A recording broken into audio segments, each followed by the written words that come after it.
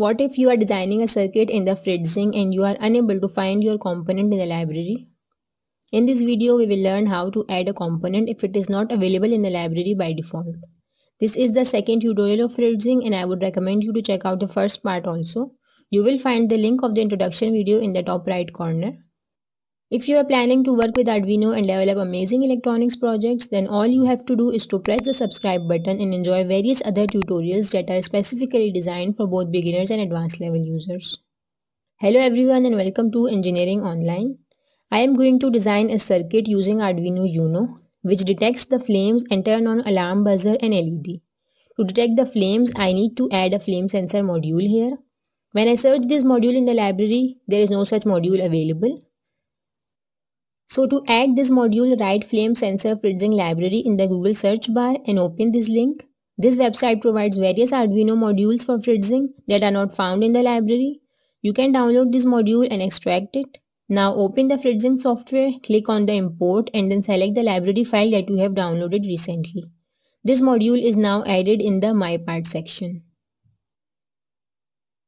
Now let's make our circuit. Select Arduino Uno from the library. Then write breadboard in the search bar and drag a board in the working area. It was a mini board, so I have changed it into a half board. You can rotate it as per your choice by entering the degrees here. Or you can use the Ctrl+R option also. You can zoom in and zoom out as per your choice by moving the slider. Now add an LED from the library. Next I am adding a resistor. This resistor would be connected to the anode pin of LED. Now I am providing 5V from the Arduino 5V pin and ground from the ground pin of Arduino. You can also change the colors of these wires. Now connecting the cathode pin of LED with ground and resistor with the pin 10 of Arduino. Next I am adding a buzzer here. Its black pin would be connected to the ground and red pin would be connected to the pin 8 of Arduino. Next I am adding flame sensor here.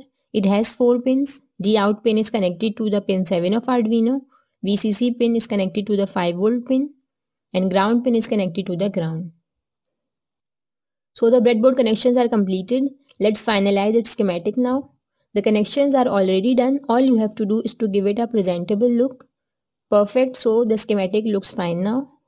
That was all for today. So whatever component you have to add in the library, search that component in the Google, download its Fritzing library and then import it. Quite simple. So well, do let me know, have you ever worked on the Fritzing software and how was your experience? If this video has been beneficial for you, then do let me know by pressing the like button and share it with your fellows too. You can also connect with us on Facebook and Instagram. Links are added in the description box.